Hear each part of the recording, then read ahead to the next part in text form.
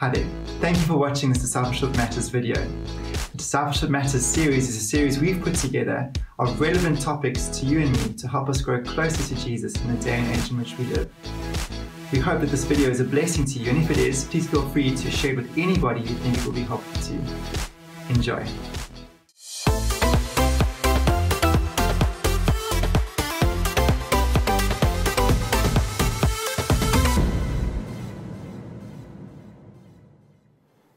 Good morning, church. Welcome to part 3 of our sexual purity course. In part 1, we spoke about why sexual purity is important and the impact that struggling in this area can have on the life of the believer. In part 2, I identified what I believe is the number one issue in our church today, and that's pornography. It's not just a worldwide secular non-church issue, but it's something that has infiltrated the life of the church. And unfortunately, the church hasn't done a very good job of acknowledging it or countering it in any significant way. And today, I want to end off on a positive note. It was a pretty heavy session in the last one, going through all of those stats and realizing the nature of the problem and the heaviness of the problem that we're dealing with. But today I really want to encourage your hearts and speak hope to you. This session's called Winning the Fight Together. I really believe that we are going to win this war. I believe that we're going to win it when we go together. I think there's a few important elements. I want to touch on them. There's 5 things I'm going to talk about today and how we do that. And the first one is called, I'm going to call it eliminating the taboo of this topic. At the moment, sexual sin is not something we talk about very easily in the church. It's a secret thing, it's shameful, we wear a nice mask and everyone thinks everything's going fine in our lives, but this thing thrives in the shadows where it can isolate and destroy. We need to start talking about this more. From the pulpit to the parking lot, from small groups in the corridors of our homes, we need to start talking about our struggles with these issues and being real and honest with each other so that we can start helping each other find freedom in it. This is why we're running this course at SBC. We don't want to hide from these issues. We don't want to ignore them. At this church, we want to talk about real life problems and real life issues that people are facing in our church. Don't be fooled. The silence on this issue is not a sign that we're okay. It's a sign that there's a problem. And we need to get over the taboo of this subject, and we need to create a space where people feel safe and free to talk. And once we start doing that, we are on our way. The second thing we need to start doing is realize that we have to mobilize laborers. If more than half of the church are struggling with pornography, then a surefire way to fail is to hope that the pastoral care team can get to everyone and help them solve their problems on their own. There's far too many people for us to be able to do that. If we're going to win this war together, then we need laborers. We need to mobilize people who are passionate about this topic and passionate about this area to rise up from within the church and come join us in the fight. I know that there are many of you who have found victory in this area. It might have been a place you struggled with for a short period of time, maybe a longer period of time, but you've, through the grace of the Lord and the power of the Holy Spirit at work in your life, you've managed to reach a place of freedom. And you are in a unique position to disciple someone who is behind you. And I want to encourage you to rise up. Pray about this ministry. Is this a ministry in the church that God is stirring your heart for? Is He wanting you to join the fight for sexual purity in our church? I'm going to give you an opportunity at the end of the session to come and join that fight. And we need more and more laborers to put their hands to the wheel. We're going to start talking about this more in our church. More and more people are going to rise up to take this ministry on. But the third thing that's going to help us is a realization that we are looking for a holistic solution. I think too often when someone's struggling with pornography and they just want it done in their life, their hope is that they're going to get the perfect bit of advice that's going to give them the top 10 tips, and then they'll be able to stop. And this is not a solution that ever really works. Our problem when we struggle with pornography goes far deeper than just our behavior. There's a reason why we are driven towards that behavior. There's deep-seated issues in our heart that need to be dealt with. It is possible to modify your behavior. This is why you can find seasons of victory. If you've struggled with pornography over a long period of time, like I did, probably along the way you've had months, maybe even years, where you were able to walk in freedom. Yet somehow you find yourself falling back into it eventually. And the reason that happens is you have modified your behavior to come into line with something, but you've never realized you need to work on your heart in a very deep way. And there's things in your heart driving you towards that behavior. Until you start dealing with the deeper issues, you're always going to land back in the same behavior problems. So we are looking for holistic solution. We're not just going to change our behavior. We're going to change our thinking. And that takes longer. Behavior takes 6 to 9 months to change. The thinking can take 2 to 5 years. And in that process, we're finding healing in the deepest place within us, our hearts. Pornography is not the problem. The problem is what's going on inside of your heart. Pornography is a solution, a wrong solution, but it's a solution you are choosing to act out with because you are trying to manage pain deep within your heart. Our hearts have been wounded, many of us from a young age. And our unwanted sexual behavior is a way of managing pain that has been seared into our souls. Some of us have lived with this pain from childhood for so long, it's all we know. And that's why the way we manage that pain has become a part of who we are and a part of our lives. But when we start to get help on the real issues and really start to talk about deeper issues that have led to the way that we are behaving, it is hard work. It does take time. But then you can start to find healing and wholeness on those deeper issues. It becomes easier to bring your behavior into line. I want to talk about what next steps we are going to take at our church to help people find freedom in this area. And I'm going to close with just a story of my own journey to freedom. So, as I've said in previous sessions, I struggled with this issue for 17 years, far longer than I needed to.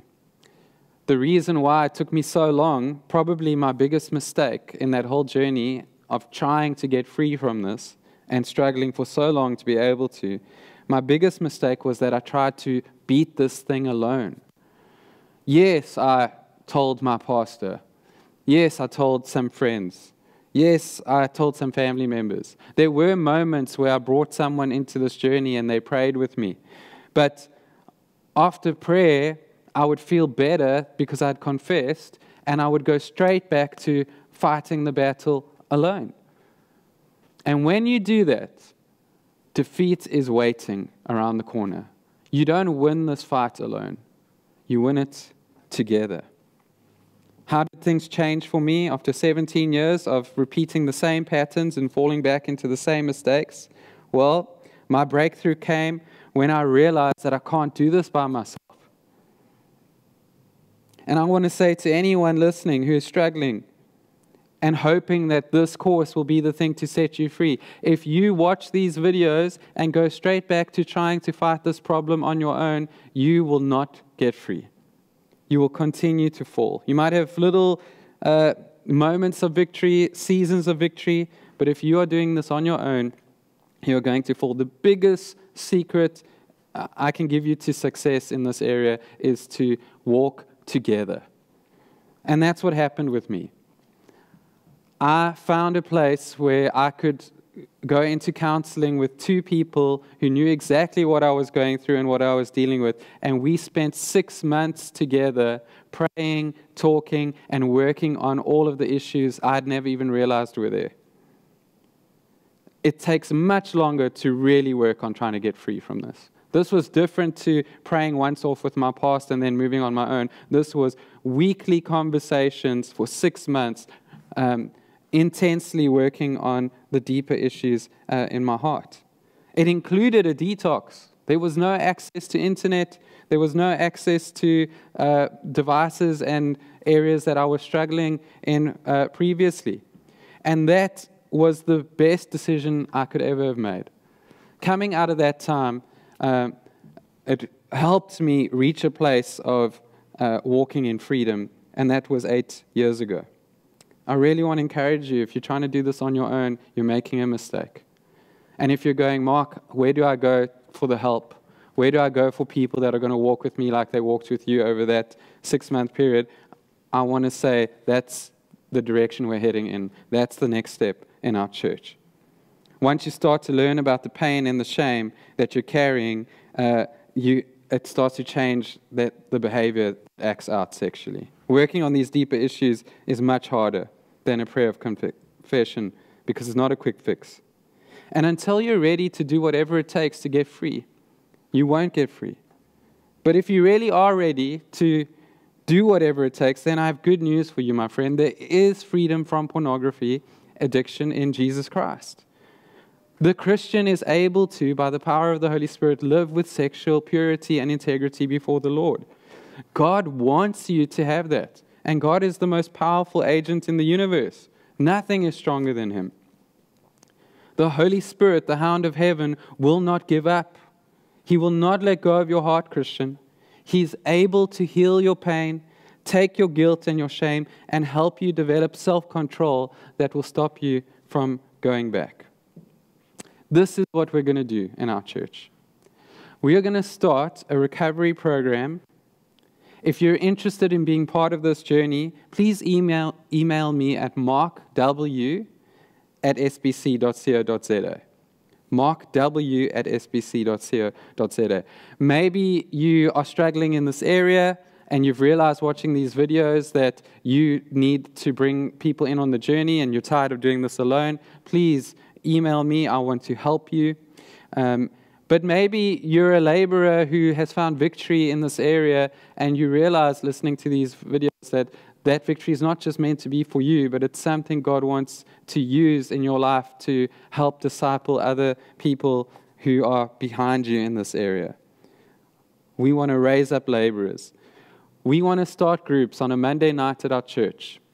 There is wonderful material out there, experts that have dedicated themselves to helping people find freedom from sexual addiction, particularly Christians, ministries, and we are going to go through this material together in our groups, pray for one another, have real conversations, and get real accountability going. Once that's happening in our church, we are going to start winning this war. And I want to encourage you to take the courageous step, send through that email to me, and let's start that journey together. Let's pray. Father, I want to thank you that you see the deepest, darkest shadows of our hearts. Nothing is hidden from you, and yet you love us, Lord. We feel so guilty and so shameful over our behavior. We isolate ourselves, we run and we hide. Yet your message to us is, I love you. I accept you. You can come to me. I want to deal with the brokenness that's in you. And Lord, I want to pray somehow in your wisdom, you've created space for us in fellowship to be able to help each other through these big issues. And I really want to pray, Lord, in our church that people that are feeling lost and alone in this area and don't know which way to go and which way is up or down, I pray that this ministry that we're starting on a Monday night here at this church, that you would bless it, that it would become a safe place for people to come and talk honestly about problems and issues, and that would be a space where they can really find freedom as they walk a road together. Lord, would you raise up laborers, even now, who are listening, who just know this is the ministry you've been calling me to. This is the opportunity to get involved. We commit it into your hands, Lord, and we pray that many people would find freedom from these issues and be able to run freely in their love for you and their service to you. In Jesus' name, amen. We've got one more part to the series. It's the end of the teaching sessions, but maybe there's a question that's risen up in your heart that I haven't covered. I haven't tried to cover every single question that might come up in someone's heart who is struggling in this area. But Matt Johnson's going to interview myself and Anita, and he's going to ask some of those questions I hope I haven't answered yet. And I really want to encourage you to follow that interview, see if there's anything more you can pick up and learn. What's especially interesting is Anita's going to be part of that discussion, and she's never struggled with pornography, but she has suffered as a spouse of someone who has, and she's learned a lot along her journey, and she also wants to be a blessing to people who might be in a similar position to her. So please come back for that final session, and we'll see you soon. Cheers.